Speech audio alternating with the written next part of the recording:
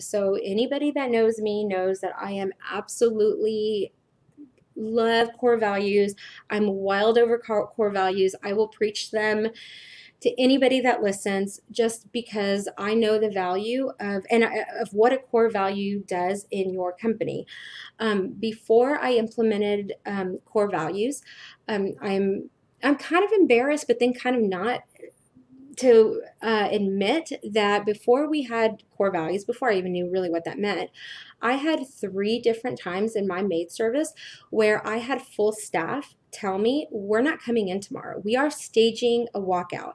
I remember being on the phone crying, probably to Liz Trotter, saying, my staff's so angry at me, so disillusioned. My workplace is so broken that they're all promising that they will not come in the next day. Um, Man, that is a horrible, horrible feeling to watch your door and go, okay, I've got 26 houses that I'm going to clean on my own today. And then you watch one employee come in. Okay, me and another employee are cleaning 26 houses.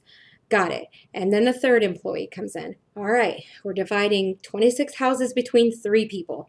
And then a fourth employee comes in. Okay, cool. At least now we only have 13 houses each. It is a horrible place to be. What I found out is my staff, they didn't know how to behave because I never taught them. So enter in those core values. I quickly found out through Liz Trotter's help that core values are basically what shapes and defines your business. What shapes and defines your business is you personally. So you really have to teach your staff how to behave and almost how to think. And once everybody kind of thinks and behaves the same way, which is going to be kind of a mirror image of you with all of your values, that's when your workplace really kind of changes and becomes super happy.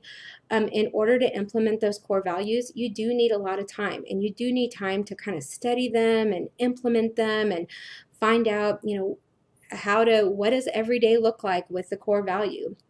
All of those things are super, super hugely important.